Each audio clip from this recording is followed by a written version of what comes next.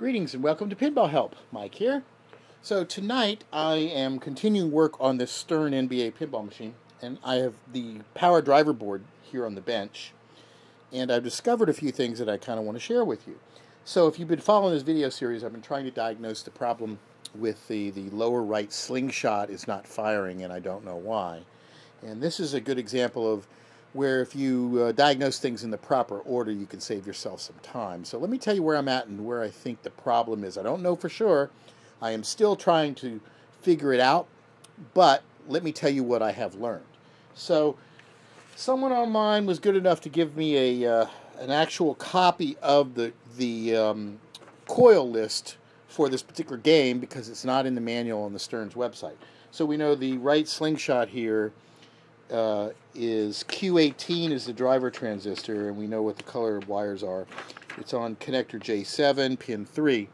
So I just thought, okay, since the coil was burned, probably the driver transistors are blown too, and I need to find the transistor on here and replace it because that's what's going to be bad. Well, you know, the easy thing is to look on the driver board and go, oh, let's, identify the blown transistor, because sometimes when they go, it's really quite obvious. In this case, Q18 is right here, and there's no real indication there's anything wrong with it. You can see this guy right here.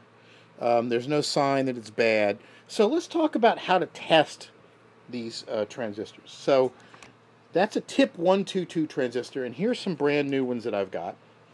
And I've got my multimeter right here. So let's show how you test these NPN tip 122 transistors. So first off, you take your multimeter and you put it on the diode setting here.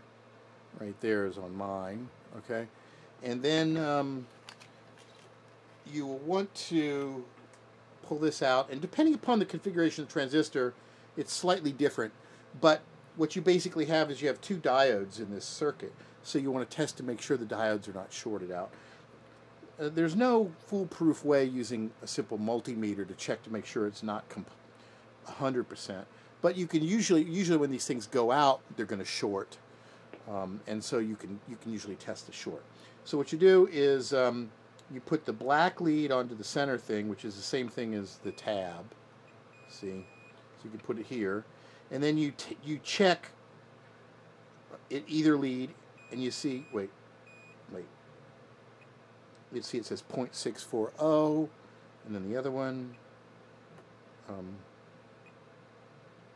0.555. So those are all within the proper readings. So this thing tests good, and of course if you reverse it, you should get nothing. It should not be shorted either way, and so that's correct.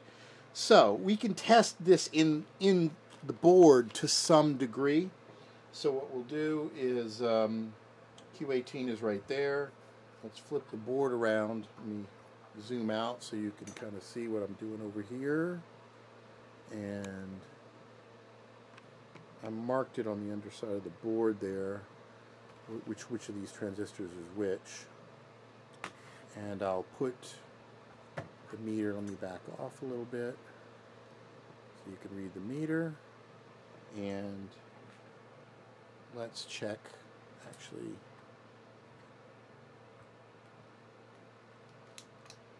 these are right here. This is it. So I'll put the black on the middle pin, and then I will check.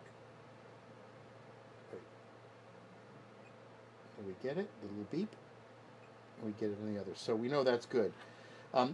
Unfortunately, reversing them, testing the in circuit, does not give us exactly the same readings. One leg works right, and the other leg gives us 1.89. So reversing the leads doesn't give us the same readings while it's in circuit. So what you do is you can check the other resistors in the same circuit, and if they all read the same and you know they're working, there's a good chance that the transistor, not transistor, did I say resistor? I meant transistor. that the transistor in here is working. So basically what I've discovered is there's no indication this board, the transistors on this board are bad.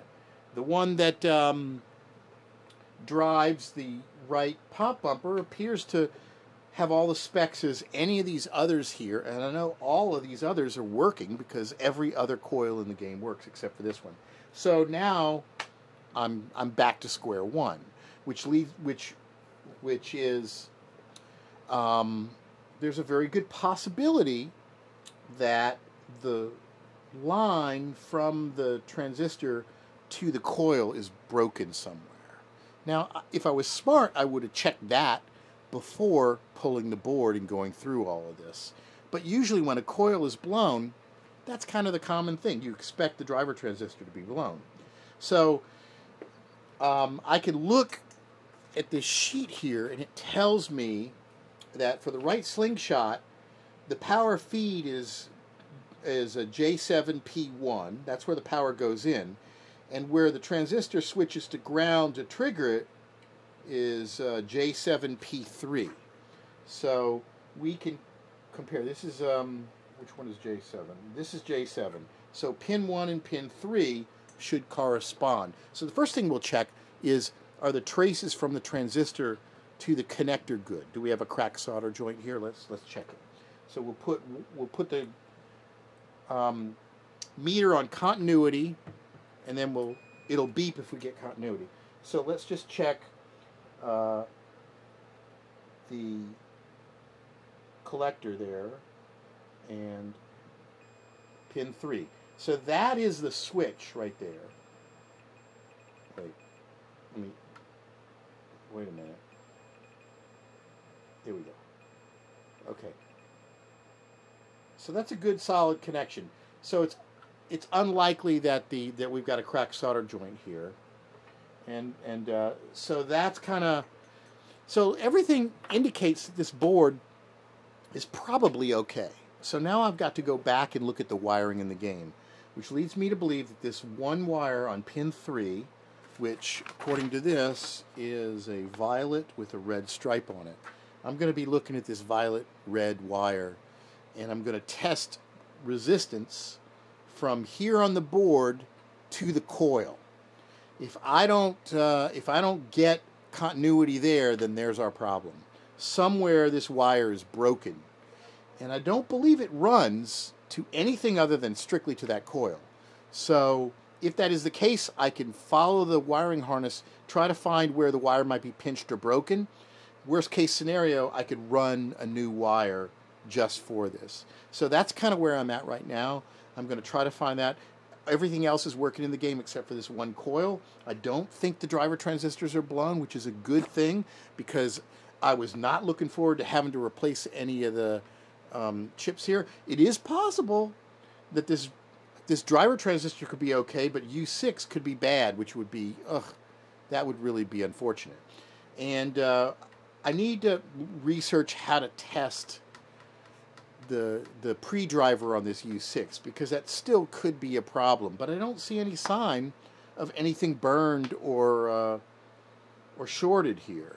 So that's another thing that probably needs to be checked, but I can't talk about that right now because I have to do a little bit more research. So stand by. We're going to get to the bottom of this soon, hopefully, and I will share it with you. So thanks for watching, and be sure to subscribe, YouTube/PinballHelp.